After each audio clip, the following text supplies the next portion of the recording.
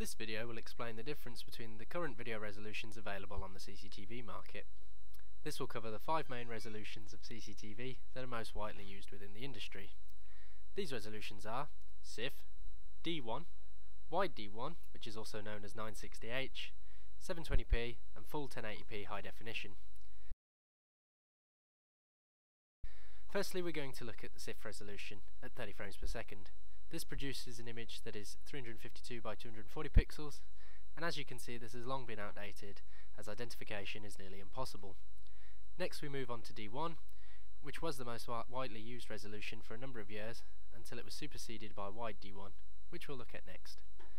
Wide D1 produces a high quality image and for the first time didn't use 4:3 aspect ratio and was optimized for widescreens. Now we move on to the HD resolutions of 720p and 1080p. As you can see, the images produced by the 720p camera are far superior to traditional analog solutions and even more improved when we look at the 1080p images.